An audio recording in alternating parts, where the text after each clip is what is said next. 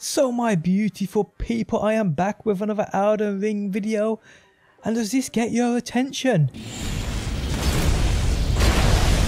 Well, today guys, I'm going to showcase you exactly how you get this monster of a weapon.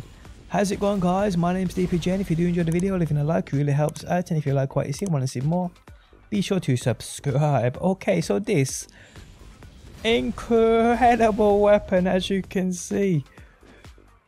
Look at this thing. Whoop up. You know what? I'm just getting every day.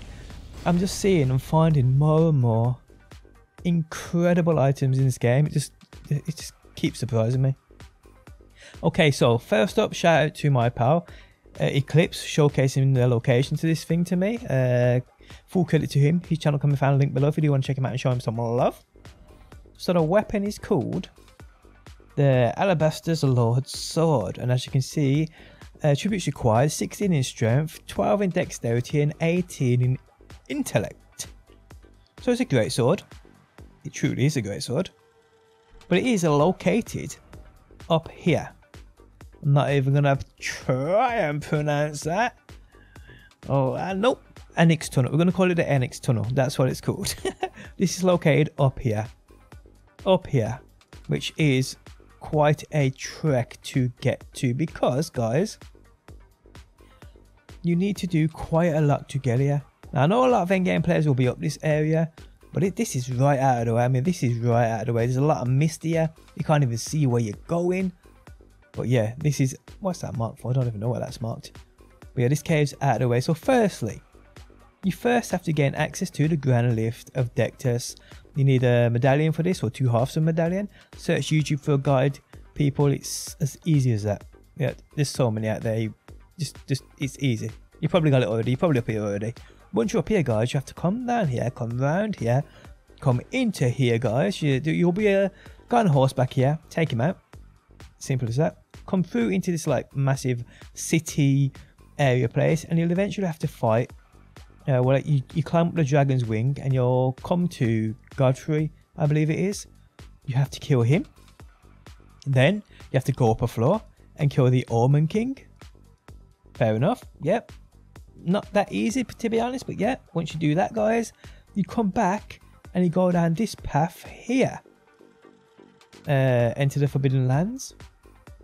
You'll then the Grand Lift of Road. You should be able to come up this.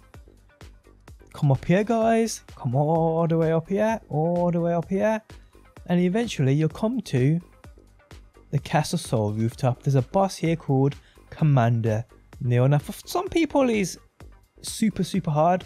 For me, it was quite easy. So it just depends on your build. My build is a mix of just slash and beat him up, and a bit of magic thrown in. But I destroyed him with my my Comet Azure. Well, he gives you 1 half of another medallion. That other medallion is called, oh, wrong one, this right here. No, would help if we went across the keys. This, the Haligtree secret medallion. So he gives you the half. You need to get the other half, and the other half is located, well, it's actually way easy. You probably could have got this first. Back down here. So you come to this area, you'll go up the hill, there'll be a guy at the top, hiding in the basket. You hit him, well, hit the basket. Don't use a heavy weapon. You think you can kill him?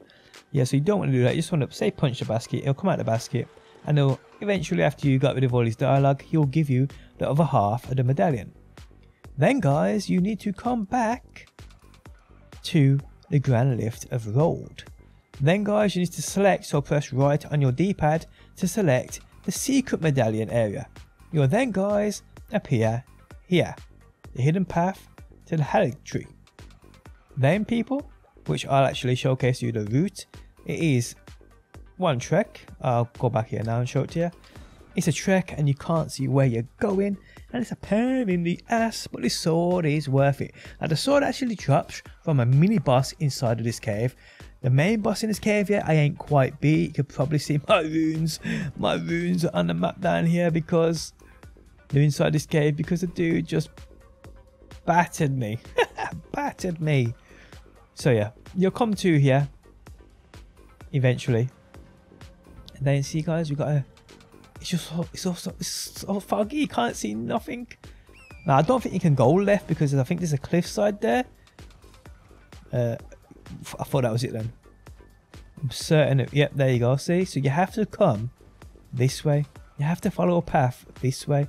So it's quite a trek. So just look at the first light. Your first light. You want to come this way. So we're heading in this direction, guys. And I've got to come back around like that. So that's the way you got to go. So yeah, and trust me, it will be as bad for you as it looks on screen. Now if you haven't been here, it's so foggy. Eventually this fog does clear and you can see. Oh, hello, we'll take you. But eventually this fog does clear and you are good. Oh my life. So I'm just, I hear wolves. I don't like the sound of wolves. I hear something big. I don't like that either. Let's keep going, keep going, keep going, keep going, keep going, keep going. So we're still heading in that direction. Let's keep going. There's nothing too dark great here that can kill you apart from that, which ain't too bad. But yeah, keep going, keep going. Oh, oh, so I haven't got that. So we're gonna grab that, guys. Actually, I ain't seen that before. So that's cool. So there's good. Yeah, you learn something new watching a DPJ video. Okay, so there's a grace there, so that's good to know. There's a grace right there on the map. So once we get to the water, we're going to turn back on ourselves because we can then see where we're going. So you'll see the fog will clear here. Oh, it did for me last time. Is it going to do it now? There we go. It's clearing. Semi-clearing. And now we're going to go just here, just so we can see where we're going. There we go. That's much better. Look at them two dudes there hugging along, tugging along that carriage. You know there's something good in that carriage. I'm going to have to go and inspect that. I'm going to have to go and inspect that. I really am. I don't know what that noise is, guys, but that is massive. Oh my sweet Jesus, run away. Yeah, we ain't messing. I've just got to this area, guys. I ain't messing about up here. I'm just coming in, getting my loot and getting out of there. Okay, so you'll come to a cliffside here. You will have to jump down a bit. There you go.